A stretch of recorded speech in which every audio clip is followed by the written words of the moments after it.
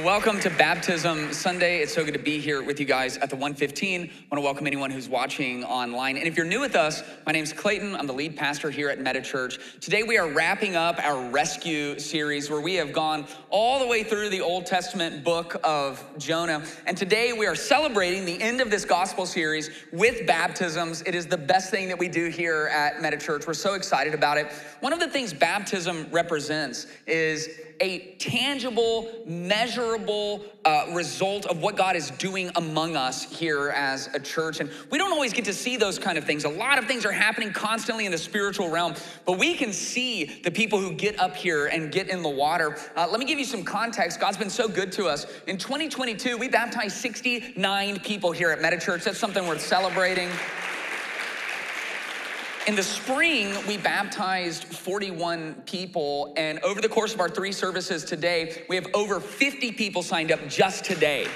And God is continuing to move and grow and change lives here, and we're so excited about it. We're gonna close out the book of Jonah. We're gonna look at the entirety of chapter 4 today. It will move quickly, and just so you know, chapter 4 ends very abruptly. Let's look at it. Jonah 4:1. Jonah was greatly displeased and became furious. He prayed to the Lord, "Please, Lord, isn't this what I said while I was still in my own country? That's why I fled toward Tarshish in the first place. I knew that you were a gracious and compassionate God, slow to anger, abounding in faithful love, and one who relents from sending disaster. And now, Lord, take my life from me, for it is better for me to die than to live." And the Lord asked, "Is it right for you to be angry?" And Jonah left the city and found a place east of it, and he made himself a shelter there, and he sat in its shade to see what would happen to the city. And then the Lord God appointed a plant, and it grew over Jonah to provide shade for his head and to rescue him from trouble. Jonah was greatly pleased with the plant. But when dawn came the next day, God appointed a worm that attacked the plant, and it withered. And as the sun was rising, God appointed a scorching east wind, and the sun beat down on Jonah's head so much that he almost fainted, and he wanted to die, and he said, "It's better for me to die than to live." And God asked Jonah, "Is it right for you to be angry about the plant?" "Yes, it is right," he replied. "I'm angry enough to die." And the Lord said, "You cared about the plant, which you did not labor over and did not grow. It appeared in a night and perished in a night. So may I not care about the great city of Nineveh, which has more than 120,000 people who cannot distinguish between their right hand and their left, as well as many animals." And that's it. That's the end of the story. It just stops with an open-ended question between God and Jonah that never gets resolved. My message today is cliffhanger. Cliffhanger. Would you pray with me? Jesus, we love you, and we thank you for your great love for us. And we thank you that everything you do, including everything in your word, it is intentional, and it's on purpose, and it's for our benefit. We come to you today and acknowledge that we are looking at a story of your people who you called out, starting all the way back at Abraham, a nation that you used to bring forth our Savior. And God, our hearts are heavy seeing what's happening in Israel. And so we ask for peace, and we ask for resolution, and we ask for justice. We love you, and Holy Spirit, our hearts and our minds are open, and we're just asking you to speak to us today in a powerful way. We love you. We pray these things in Jesus' name. And if you're ready for the cliffhanger, say amen. Amen. I love a great cliffhanger. One of my favorite experiences ever in a movie theater was the end of Avengers Infinity War. That's the one where at the end, Thanos snaps and everyone turns into like dust, and then just credits roll, and you're shocked because you don't know what's coming next. This year, some big movies, 2 of the biggest movies ended in cliffhangers. Spider-Man Into the Spider-Verse, big cliffhanger. Fast and the Furious, what is it now? Like Fast and the Furious 27 or something like that. That ended on a cliffhanger, and there's a purpose for this. It draws you and it intrigues the audience. It makes us wonder, like, what comes next? And how does this resolve? And does the good guy win? And does the main character learn their lesson? This is the benefit of a cliffhanger. Jonah leaves us with a massive cliffhanger. However, there is no Jonah part 2. Like, if you were just reading scripture, like I hope you guys are consistently reading scripture, if you got to the end of Jonah, you'd be like, did a page fall out of my Bible? Like, where's the rest of this story? There's no sequel, okay? There's no Jonah 2 Electric Boogaloo, all right? 2 fish, 2 furious, right? Nineveh strikes back. I could go on all day, okay? There's no sequel. It just ends. And so why would the inspired word of God leave a story like this? I think the reason is monumental. And I think understanding the reason really sets us up well for what we're doing here today with baptisms. But first, I want us to dig through at a deeper level of what's going on in Jonah chapter 4. In verse 1, it says, Jonah was greatly displeased and he became furious. Jonah is enraged. Later today, I'm gonna show you just how mad he actually was. And if you weren't here in the series and you're unfamiliar with the story of Jonah, Jonah was a prophet. And God had told him to go to the evil city of Nineveh and to confront them and to preach against them. And Jonah disobeyed God, which is not what a prophet is supposed to do. He runs the complete opposite direction. He does whatever it takes to go the opposite direction of God's plan. And eventually, God does not allow him to run. He sends a storm and he sends a big fish and he puts him back in the right direction. And now we find out exactly why he didn't want to go. He didn't want to go because he did not want Nineveh to be saved. He hated Nineveh. And so was he just that mad and that bigoted against the people of Nineveh? Maybe Jonah was a little embarrassed. He's been preaching in Israel for decades and no one has responded as quickly as the pagans did in Nineveh. And maybe he is just kind of embarrassed because he showed up with some big threats all throughout Nineveh. And now none of those are gonna come to pass. We don't know all of the factors that go into why Jonah is so enraged, but we do know he did not get his way. Jonah 4, verse 2 has to go down as one of the craziest complaints anyone has ever filed against God. I want you to hear how Jonah attacks God. Here's what he says. Jonah prayed to the Lord, please, Lord, isn't this what I said while I was still in my own country? That's why I fled to Tarshish in the first place. Don't you love it when someone's wrong and they blame you for why they did something bad? He's like, God, this is why I had to disobey you in the first place. I knew your plan wasn't any good, so that's why I had to run. Now listen to his actual complaint. I knew that you are a gracious and compassionate God, slow to anger, abounding in faithful love, a God who relents from sending disaster. I have never in my life heard someone use such an astounding array of compliments to try and bring a complaint against somebody. Can you imagine being in a fight with your wife where you're like, I'm just so furious. You have my dinner cooked on time perfectly every single night, and you're so nice to me and the kids, and you leave me alone when college football's on. How dare you? It's like, what are we arguing about here? Jonah's like, God, you're just so gracious and perfect and loving and merciful, and this gets to the heart of it. Jonah is mad at God for being God. Jonah likes his plans better than he likes God's character. And so he's angry, almost beyond angry. And if he's not being dramatic enough, in verse 3 he says, and now Lord, you know what? Take my life from me. It's better for me to die than to live. I'd rather die than have things go your way, God. Jonah goes full toddler, when they don't eat the vegetables and so they don't get dessert, and they're like, you know what? I guess just take my life then. You know what? I'm just gonna find a new family then. Like, just didn't get his way on this one thing. God's been good to him his whole life, provided for him his whole life. He is so bent on getting his way, his desires, his plan, that over and over throughout chapter 4, he says, if it's your way, God, then just kill me. At this point, if you're me, you're losing patience with Jonah. You're like, I don't want God to kill him, but maybe like the smallest lightning bolt, just a tase, right? Just get his attention a little bit. And God is so patient. And I love how he approaches Jonah. Number one, because he asks a question. And in my leadership of our staff here at Meta Church, I've been telling them for about the last couple of years, I've really tried to emulate one of the ways that Jesus leads, and I'm doing it very slowly and very imperfectly. It's a hard shift for me. But I want to be a leader who leads through questions. And I think the power in that, and you see Jesus do it all the time, is instead of sitting with authority over someone, you engage in conversation with someone. And the other thing that's so powerful about leading through questions is that revelation that is developed from within somebody takes roots much faster and much deeper than authority placed down over top of them. And so God's gonna ask a question, and I think every part of this question matters, and we're gonna break it down. The Lord asked Jonah, is it right for you to be angry? Is it right? And I like that he asked that question. Is this the right thing? Like, are you actually thinking about this, Jonah? Because sometimes what happens When we get dead set on a plan or a dream or a strategy or a set of desires or proving someone wrong, when we have something we're trying to accomplish, we can get so enamored with the plan that along the way, we stop evaluating whether or not the path we're on is even the right path to begin with. You see this in almost every argument you're in. At some point in the argument, you don't care who's right. You want to win the argument, you know? It's like, what's right?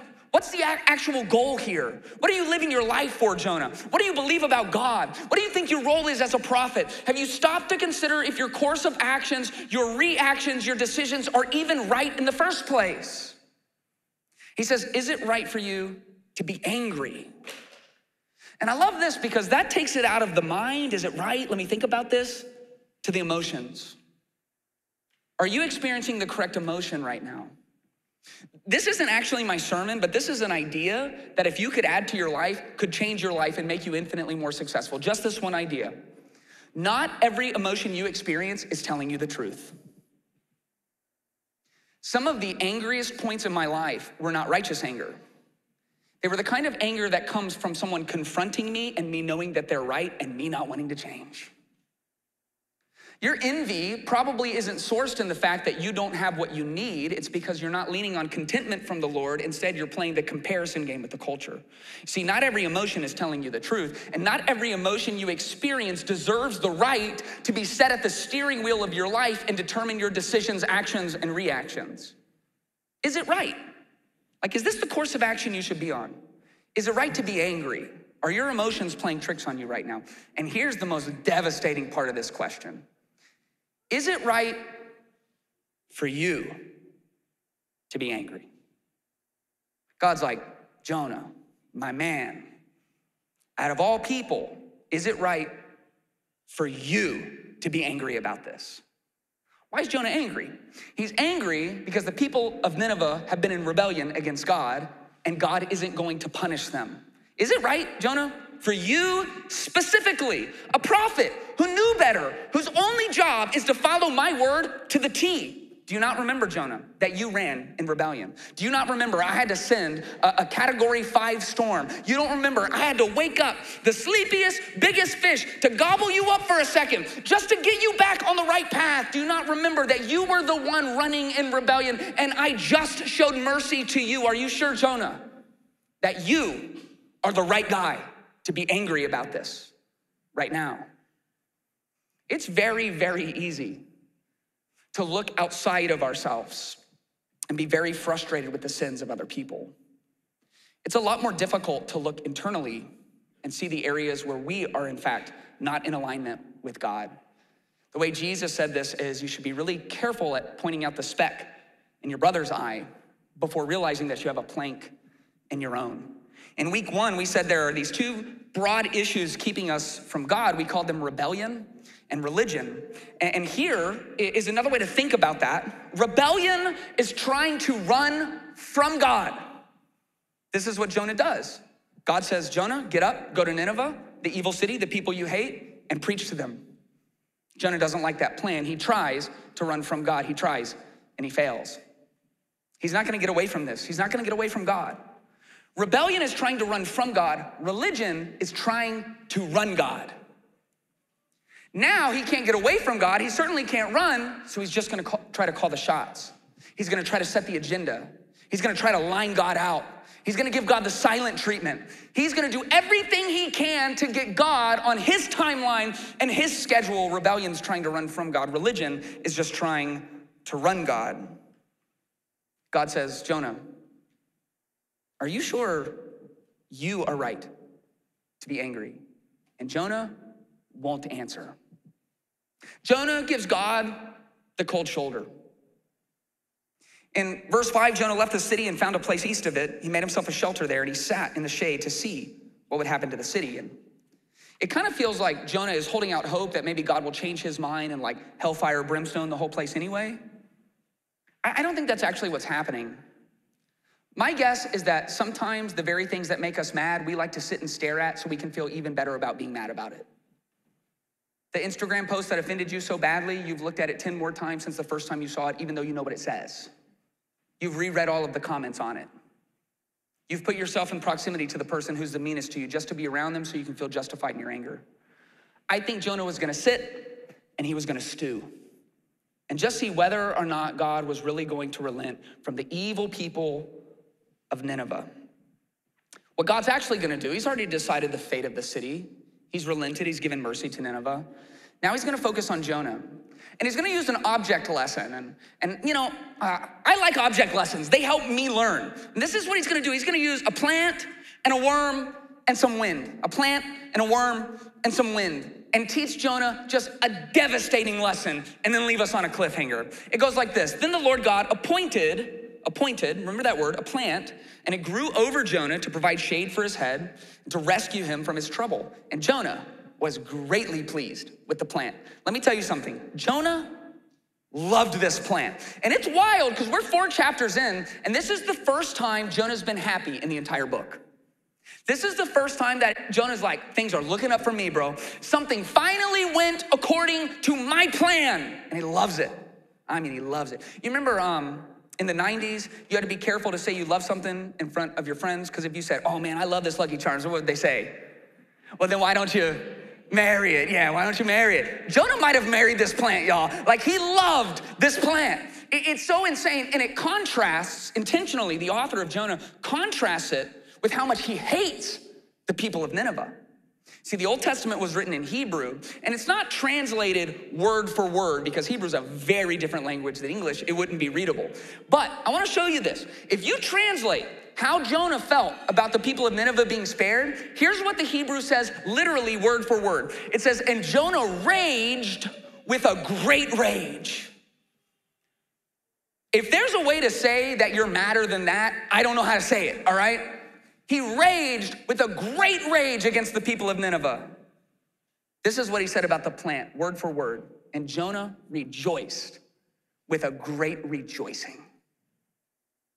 They're contrasts, walking right by each other in complete opposite directions. And this is the heart of the problem. Jonah is trying to run from God. He isn't getting his way, and so now he's trying to run God. He doesn't like God's plan. He likes his plan better. And the first thing that goes according to Jonah's plan, he worships it. The first thing that shows up on Jonah's agenda, he embraces it. And he literally chooses a plant over God's plans. And God's gonna show him. In verse 7, when dawn came the next day, God appointed a worm that attacked the plant and it withered. And as the sun was rising, God appointed a scorching east wind, and the sun beat down on Jonah's head so much that he almost fainted. And he wanted to die, and he said, it's better for me to die than it is for me to live. And it's interesting, it says God appointed. He appointed the plant, he appointed the worm, and he appointed the wind. And there's one other place that God appointed something in the story. It's all the way back in chapter 1, verse 17. It says, the Lord appointed a great fish to swallow Jonah. You see, that word appointed, this is like the supernatural working of God behind the scenes to try and do something with Jonah's life, to try and get him in the right position. And now in chapter 4, all of this work with the plant and the worm and the wind, it's all to try and engage Jonah in a conversation. Remember, he asked him, Jonah, do you think it's right for you to be angry? He's talking broad level about the whole situation. Angry that God was willing to spare a city of 100,000 plus people. Radio silence, Jonah won't say a word. So he gives him a plant, and he loves the plant, and he takes away the plant. Now he's gonna ask a very specific question. Then he asks, Jonah, is it right for you to be angry? That's the same question, but specific. Is it right for you to be angry about the plant? And now Jonah's ready to talk. He explodes on God. Yeah, I do think it's right. I absolutely think it's right. As a matter of fact, I am mad enough to die. Jonah snaps. He loses it on God. He's so blinded by his own plan, his own desire, his own intentions, his own dreams, he is missing entirely what God is trying to do with his story. And now we get to the cliffhanger. And so the Lord said, you cared about the plant, but you didn't labor over You didn't go procure the seeds. You didn't dig a hole and plant it. You didn't water it. You didn't nurture it. You didn't do anything. You didn't make it grow. It appeared in a night and it perished in a night.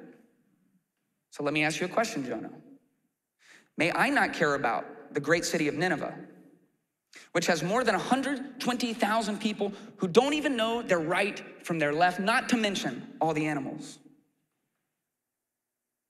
And it's over. The story ends.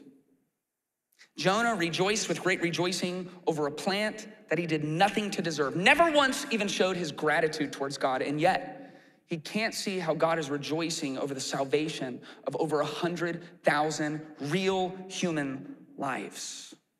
Jonah worshiped the plant. His heart grew attached to it. It was the first good thing that had happened to him in months. And that's where the story ends. And here's why. We don't get to see Jonah's response. We don't see if he redeems his story. For us, his story ends in a tragedy. And we don't see what comes next because I think principally the author of Jonah isn't writing it about Jonah. And we don't even see what happens with Nineveh. Jonah's got, front row seat to see whether or not God's gonna send hellfire and brimstone. We can find out in some of the other historical books in the Old Testament, but the book of Jonah doesn't tell us what happens with Nineveh, and that's because the author isn't principally interested in Nineveh. Yes, the story of Jonah is about running from God and rebellion and the corruption of religion and making our own plans. It's about all of that, but at the end of the story, it does not conclude looking inward at the story itself. The story ends facing outward, which means, in a real sense, the story is about you. And the story is about me. Your life is going to be the sequel to Jonah's story because Jonah's story is our story. And it seems to me it'd be very difficult to approach the scriptures and the story of Jonah, really asking the Holy Spirit to speak to you and not find a little bit of ourselves in the life of the pouting prophet. We all run from God. We all come to points and places, the more we get close to God and read his word and understand his revelation, the more we realize that there are plans and desires and attractions and dreams for our lives that are simply in opposition to God's plans, dreams, and desires for our life. We're all Jonah. We've all tried to run God. We've all tried to call the shots. We've all tried to get God on our agenda. We've been Jonah. And reading this story, the way it ends in this cliffhanger, it should force us to ask some questions like, what is the thing in my life I'm most concerned about? What's my dream for my life, really? What plans do I have for my future?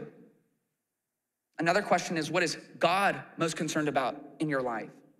What is his purpose for your life? What is his revealed desires for how you are to live and navigate this world? And the most important question, where do my plans and God's plans head in different directions? The story of Jonah says you will have those moments. You probably have them right now. Most of us do. And as life goes on, you're a broken person in a broken and sinful world, and they will pop up along the way. Your plans and God's plans in opposition. And the story of Jonah asks the question, what are you going to do when that happens? I felt really led to preach on Jonah. I've never preached through the book before. And I also really felt like it was time for MetaChurch to have baptism again. And the only question I had is, how does the book of Jonah lead us to baptisms? And so here's me on day one of trying to figure that out. This is me on day one. Jonah does fall in the water at one point. That was like a stretch, right? Like that's all I could come up with. And I was like, you know what? I'm gonna be faithful. I feel like I'm supposed to study this. So I start studying it, And I get to this cliffhanger and I realize the story of Jonah is the perfect contrast to the picture of baptism. Jonah represents a believer who so badly wants to live for himself, who so badly wants to see his own plan enacted, that he would rather die than obey. And baptism is a picture of someone who so desperately wants to obey that they're willing to die to themselves. You see, what baptism symbolizes is the death, burial, and resurrection of Jesus as applied into your life. At that moment when you put your faith in Jesus and you believed in him for your eternal hope, You died to your old life and you were given new spiritual, eternal life. And so when we put you in the water because you've believed in Jesus, what we say is buried with Christ. And we put you under the water, a water grave. Just like Jesus went into a tomb, you go into the water, but Jesus didn't stay in the tomb, amen? And so we pull you back up. And when we pull you up, we say, and you're raised to walk a new life. You see, the call of the cross is come and live. You're not in your real life. You're the walking dead. You're spiritually dead. You're separated from God. Death is imminent. Death has no power over a child of God. So come and live. And you come to Jesus and you're given all of the rights of the children of God. That's belief. And then he says, don't just believe and wait to go to heaven. Follow. And the call to follow Jesus is come and die. Die to your own plans. Die to your own dreams. Die to your own desires. Anything that doesn't line up to God's. And it's the kind of death where you were raised to walk in a level of life that you didn't know was possible. Jonah ends his story in rebellion, caught in the trappings of religion, wanting to die rather than obey. Baptism is an opportunity for you to say publicly, I'm ready to die to myself, to die to whatever it takes to obey and follow after Jesus. And so I'm so excited for those of you who came here to get baptized today. I want to reiterate that if you didn't come today, you didn't come ready, but you've believed in Jesus and the Holy Spirit is pressing on your heart, today can still be your day. We have everything that you need. We have shorts and a shirt and a towel. We would love for today to be the day that you take this next step of faith. I'm going to invite the band to come back up because we celebrate during our baptisms here at Meta Church. And here's what I want to have happen.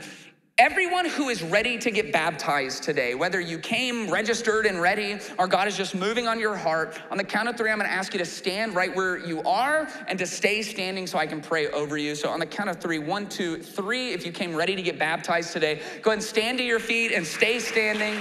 Amen.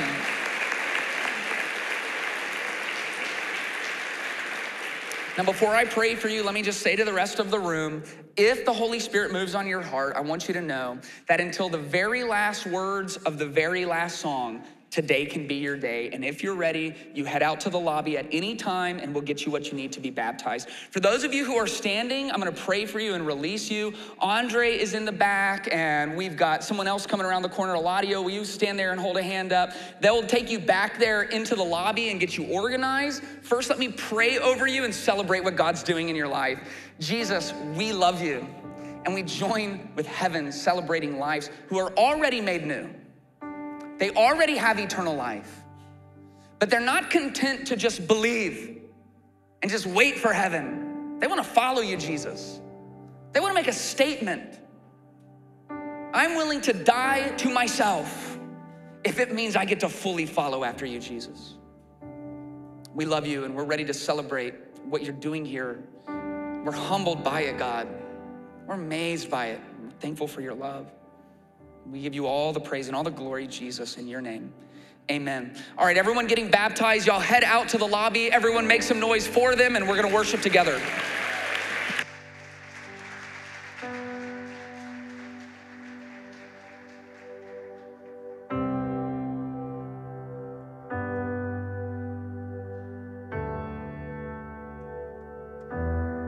You are not hidden. There's never been a moment you were forgotten. You are not hopeless. Though you have been broken, your innocence stolen. I hear you whisper underneath your breath. I hear your SOS, your SOS.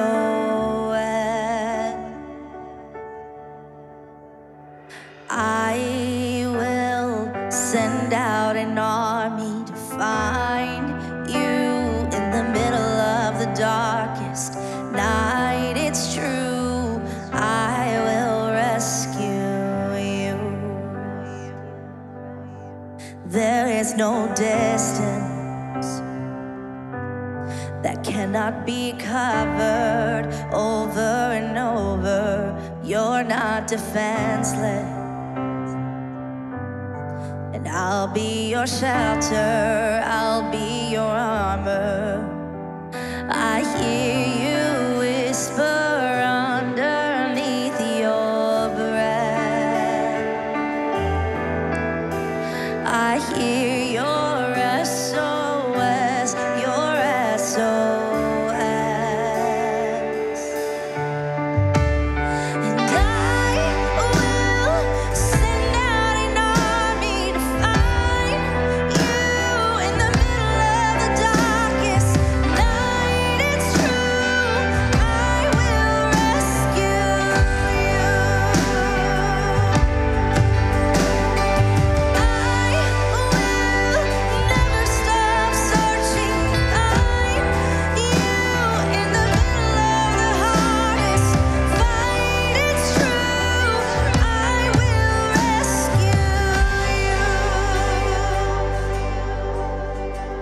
I hear you whisper underneath your breath. I hear your SOS, your SOS. I will send out an army to find you in the middle of the darkest night. It's true, I will rescue you. And I will never stop marching to reach you in the middle of the hardest fight. It's true, I will rescue you.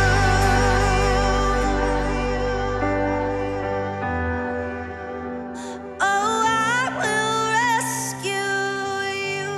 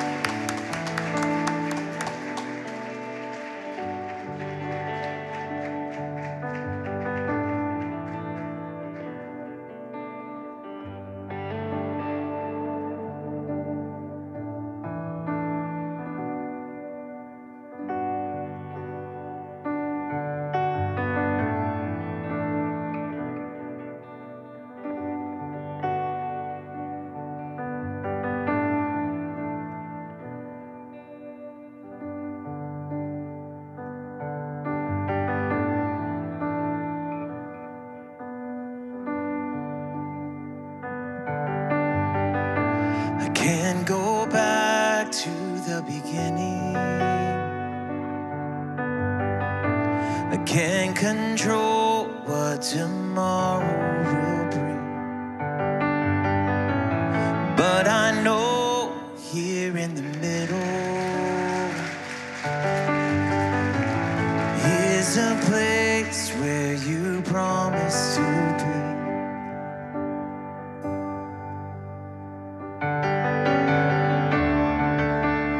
Not enough unless you come. Would you meet me here again? 'Cause all I want is all you are. Will you meet me here again?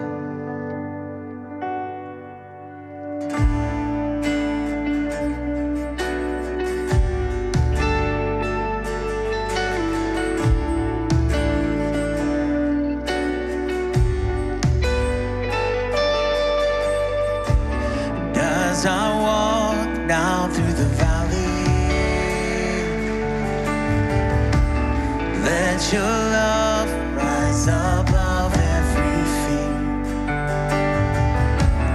like the sun shaping the shadow. In my weakness, your glory appear.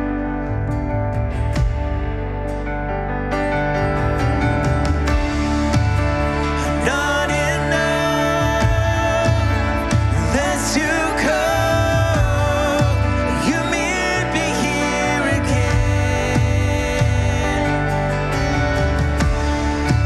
'Cause all I want is all you are.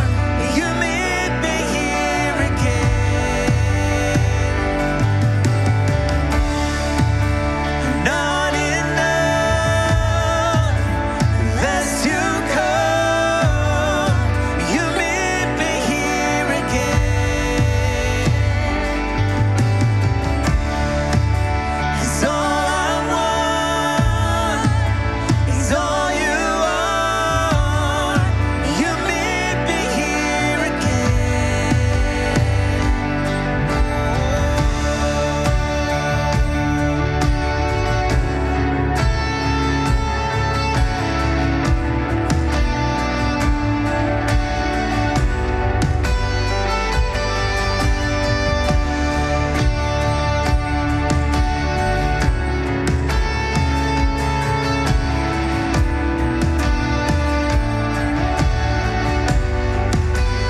Not for a minute was I forsaken. The Lord is in this place. Yes, the Lord is in this place. So come, Holy Spirit, dry bones awaken. The Lord is in this place. Yes, the Lord is in this place. Not for a minute was I forsaken. The Lord is in this place. Yes, the Lord is in this place. Come, Holy Spirit, dry bones awaken. The Lord is in this place. Yes, the Lord is in this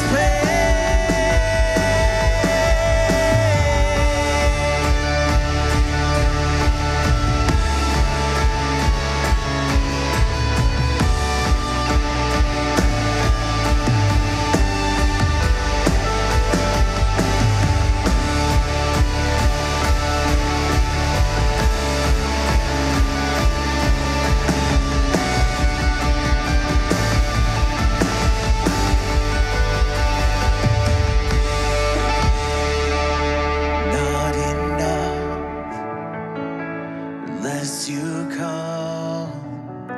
You meet me here again. 'Cause all I want is all you are. You meet me here again.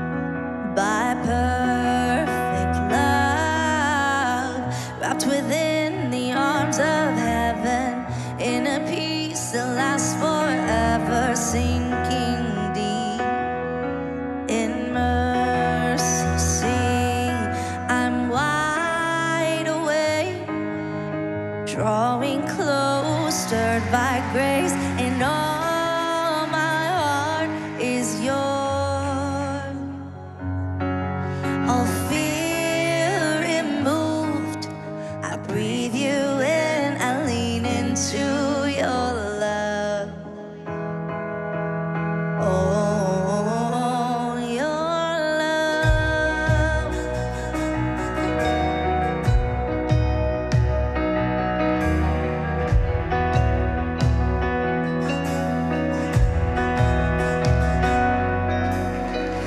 When I'm lost, you pursue me. Lift my head to see your glory, Lord of all. So beautiful. Here in you I find shelter, captivated by the splendor of your face. My secret place, I'm wide awake, drawing close, stirred by grace, and all my heart is yours. All fear removed, I breathe you in, I lean into your love. Oh,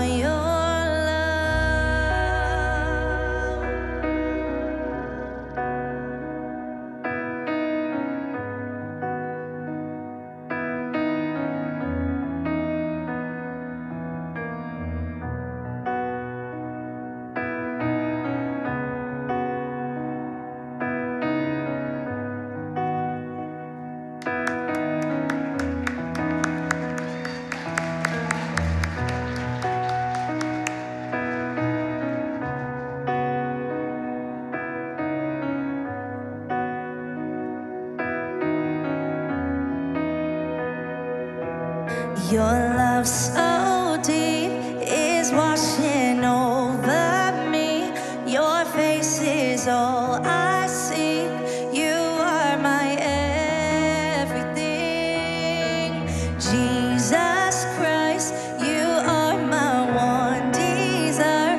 Lord, hear my only cry to know you all my life. Your love so deep is washing over me. Your face is all I see. You are my everything. Jesus Christ, you are my one desire. Lord, hear my only cry to know you all my life. Your love so deep is washing over me. Your face is all I see. You are my everything. Jesus Christ, you are my one desire. Lord, hear my only cry to know you all my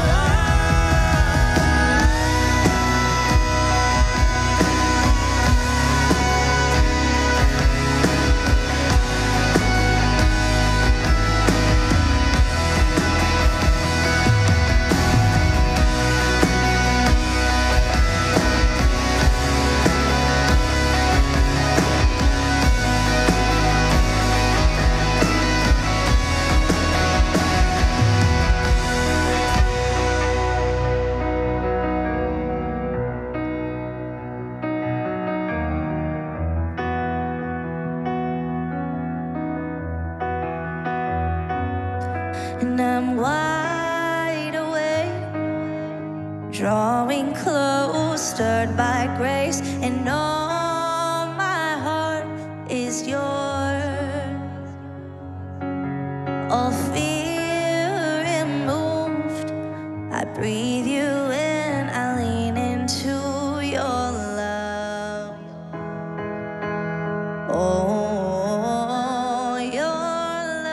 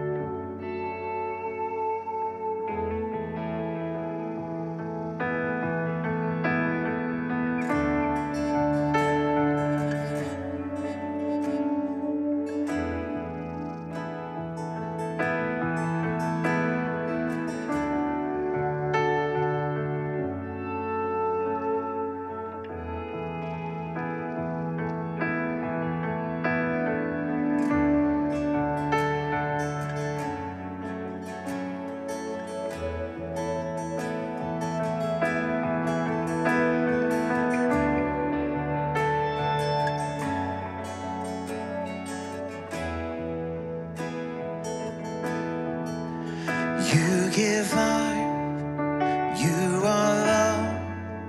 You bring light to the darkness. You give hope, you restore every heart that is broken. Great are you, Lord. It's your breath in our lungs, so we pour out our praise, pour out our praise. It's your breath in our lungs, so we pour out our praise to you only.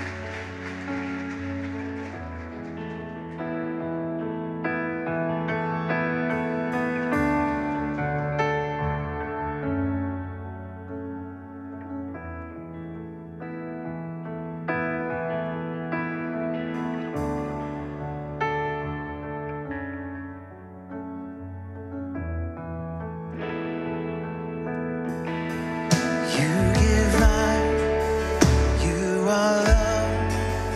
You bring light to the darkness. You give hope, you restore every heart that is broken. Great are you, Lord. It's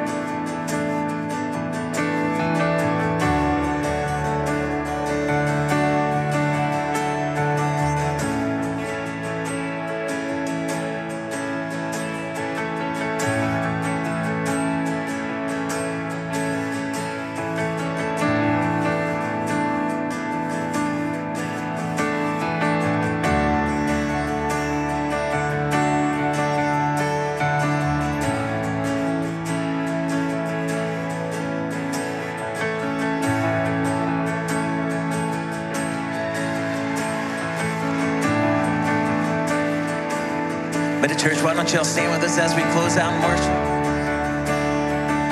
Sing this out, and all the earth will shout your praise. All the earth will shout your praise. Our hearts will cry, these bones will sing. Great are you, Lord. All the earth will shout your praise. Our hearts will cry, these bones will sing.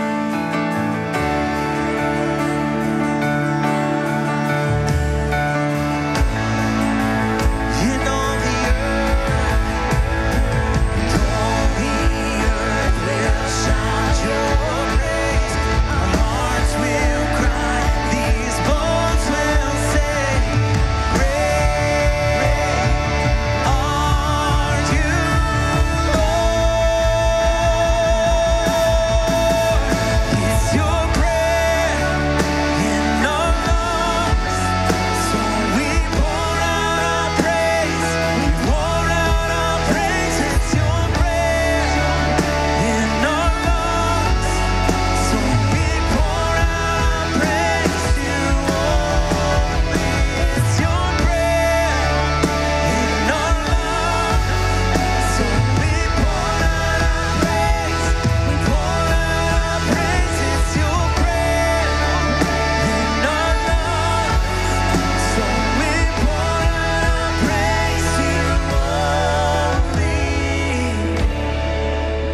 Meta Church, give the Lord a hand for what he's done here today.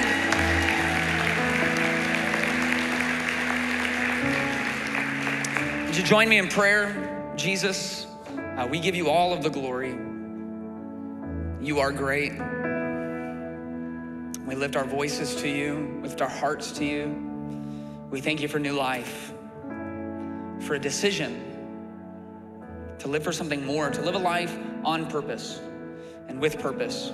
We believe that you're gonna use this movement to change our city, to bring hope to the hopeless, and even beyond here, even beyond San Antonio.